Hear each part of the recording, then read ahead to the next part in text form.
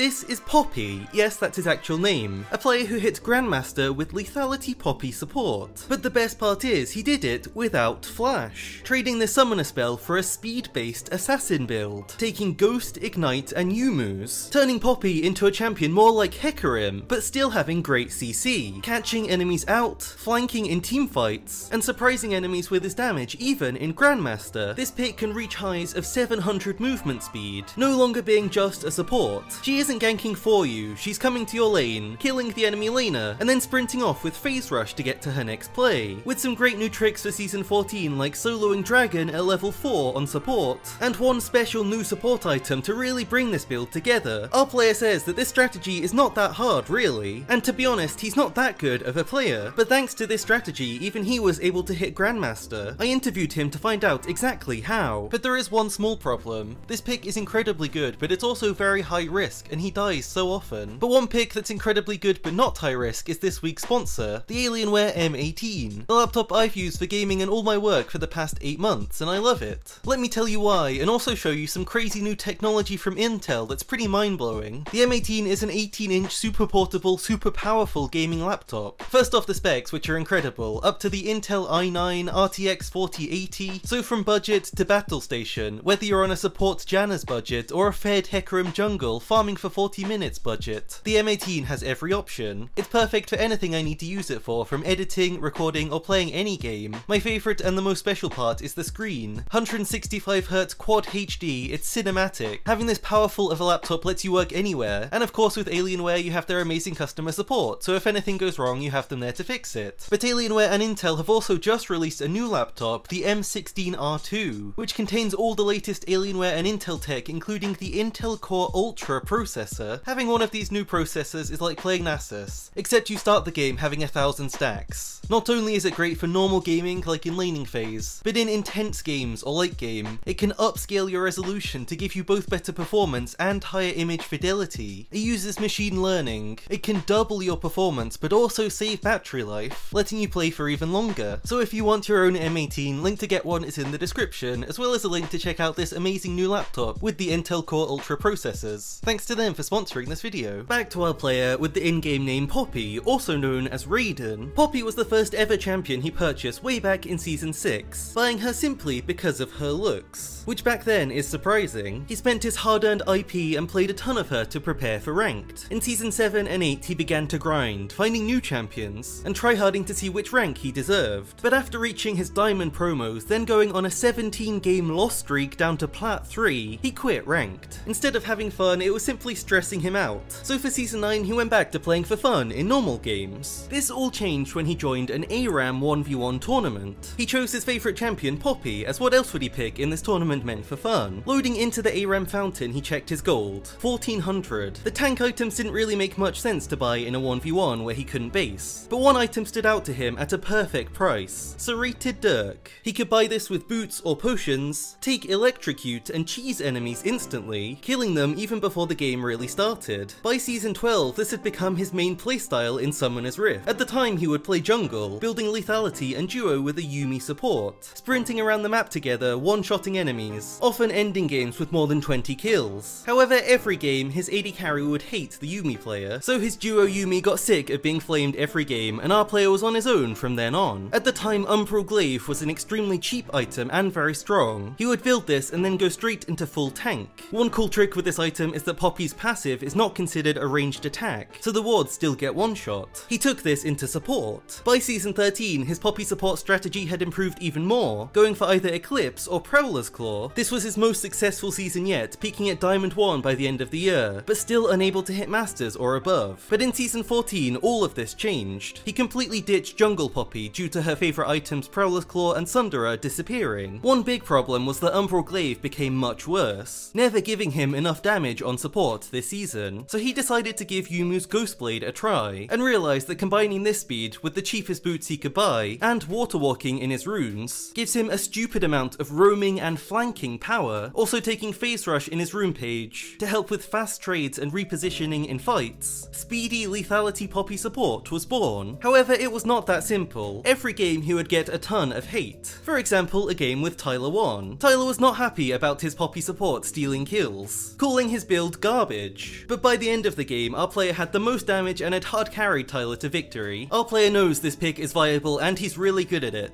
so he does not care about the hate, hitting Grandmaster this season with a 70% win rate, currently the #1 on his server. But why is he playing Poppy support? Well, the champion alone has amazing CC, and when comboed with the speed from this build, it's super easy to catch enemies. But it's not just about catching enemies. With this build, he's also able to roam and provide enough damage to kill someone without much help from his teammate. Instead of something like a Janna or Alistar who only have CC setup, this Poppy is coming to your lane, killing the enemy and then leaving. Not ganking for you, but ganking to get a kill for herself. In laning level 1, our player starts E. He likes to invade as it's great CC and has great setup in the jungle, especially with all of the new walls. Ideally, he never wants to leash, so he can start the game in this bush, closest to the enemy tower. Whichever side he's on, he has an easy wall stun available whenever someone walks in, so he can force out a cheese early summoner spell, as well as a big health advantage in lane. Ideally, he walks out of the bush, auto-attacking with the passive, and then E-stun them into the wall, followed by another auto-attack to proc the phase rush, letting him escape with minimal damage taken. From there, he chills until level 2, where he takes his Q. This is usually where Poppy support becomes quite difficult, as high elo enemies just won't stand against a wall, so he can never get a wall stun. But our player doesn't care, he can still look for trades even without this stun. The best way he's found to do this is to use the passive on a minion with the relic shield, instantly giving him a shield of protection. He can then E onto the enemy, Q into auto attack, proccing phase rush and sprinting away, with most of the damage being blocked by the shield. If he can do this trade a couple of times to get an enemy low, all it takes is them mispositioning and he can ghost and run at them, pinning them to the wall for a kill. With Ghost, he has a movement speed advantage, so enemies must flash or they're dead. The Ghost is a much lower cooldown, so he can always repeat this play later on for a guaranteed kill with enemies having no flash. Level 3, he takes his W, and now, rather than having to only engage, Poppy specializes in denying enemy plays. This is amazing against loads of AD carries and supports. Things like Pyke, Tristana or Zeri will completely destroy the way they want to go for 2v2s. It's also amazing against ganks, as Poppy can ruin most junglers' engages with it. For example, Elise in Q, his dash will get blocked, Viego's stun can be dodged, Graves dash, Kayn Q, Kha'Zix's jump swatted out the air. Absolutely no jungler is reaching him or his AD carry, and this pick gets even better with an AD carry on his team who can chain CC. For example, a Jinx or a Caitlyn trap, or a Vayne Condemn. However, some lanes are just very hard, and when he's in one of these lanes, he will get pushed in, unable to engage, but our player is fine with that. Poppy can use the passive shield to safely play under tower and wait for her opportunity. For example, the enemy mispositioning or her getting a gank. It isn't even that bad to be pushed in on Poppy, as even if the enemy support starts roaming first, Poppy can catch up to them using Ghost, so the push advantage does nothing as long as he makes a good decision. Here's our player's first specialty. If he's able to get a kill early on and able to get 2 longswords and a potion, he can solo the first dragon. How? Hold on, bro.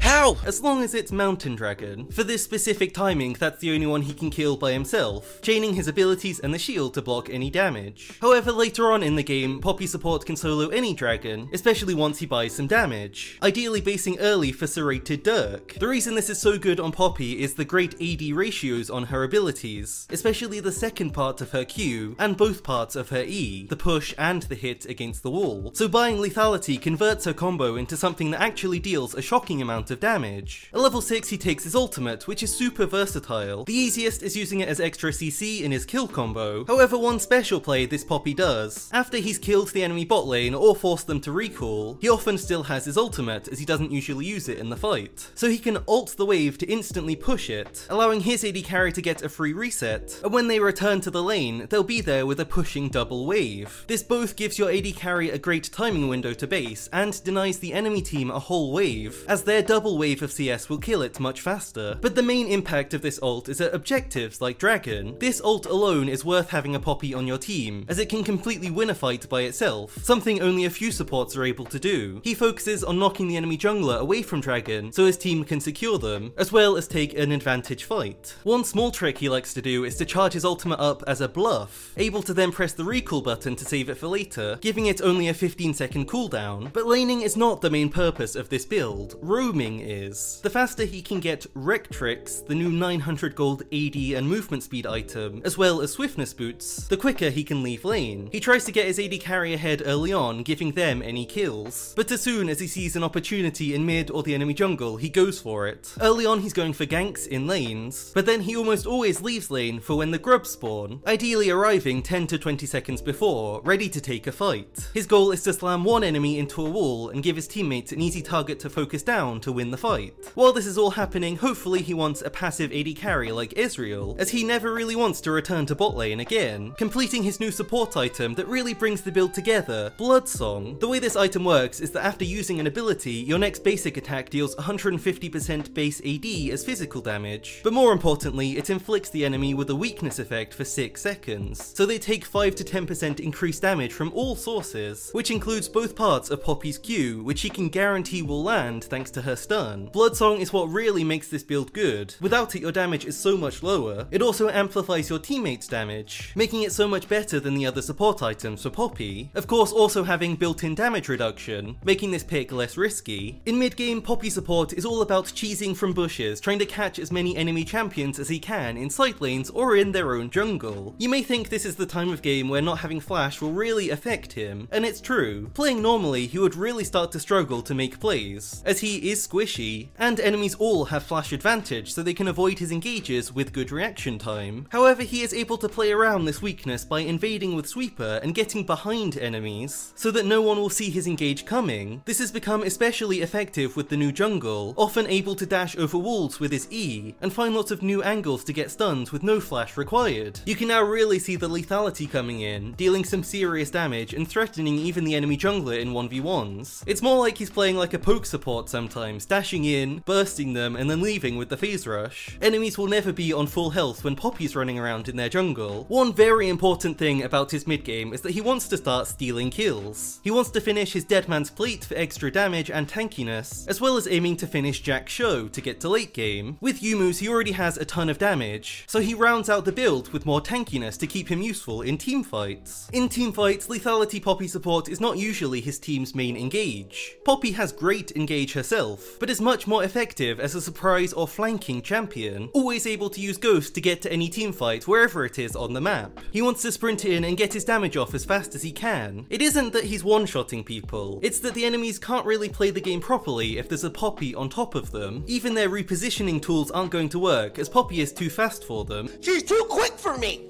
In high elo, League has very little leeway if you make a mistake, and this pick completely removes that leeway so that all of your safety tools do nothing. There are many games where this player ends up with a lot of deaths. Some of them are mistakes, but a lot of them are because he's trying to maximize his pressure in the teamfights. If he can force an enemy summoner or get them to use some important ultimates, it's usually going to end up with his team winning the fight, especially if he's able to use ult to get an important target out of the fight. Late game Poppy support has to make a decision. Should he look for a flank, or should he try and peel his carry? It all depends on the matchups and the enemy champions, but by late game he's happy to sit on top of his AD carry, use W to deny any engages, and ult someone away to give them a 4v5. In conclusion, I think we should go back to his words that this strategy is not that hard, and even he doesn't think he's that good of a player mechanically. This pick does require some good macro, and if you have that, it's so versatile, able to take all of the kills and carry, or even to play like a real support and peel your fed AD carry. This pick is the exact kind of champion that counters all engage supports and does quite well even against mage and enchanters. If this were rock paper scissors instead of League of Legends, then Poppy would kind of break the game. The two things you do have to look out for is a champion like Karma, which he bans every game, as it's super difficult to ever reach her, and when you go in she can counter your engage with more CC. Morgana is another one that's worth banning. For his full build he starts the support item into Yumu's, able to then build Dead Man's Plate, then Force of Nature if needed against lots of magic damage, or Jack Show otherwise, usually ending the game with just these items or buying more tankiness if needed. For his runes he goes for this phase rush page, with Nimbus Cloak, Celerity, Water Walking, all of the speed stats, as well as Sudden Impact and Relentless Hunter in secondaries for the damage. Our Poppy's Twitch name is amazing, and he plans on streaming in the future, so the link to that is in the description. Thanks again to Alienware as well for sponsoring this video and always supporting Off Meta. Link to check out their amazing new products is below. Thanks so much for watching.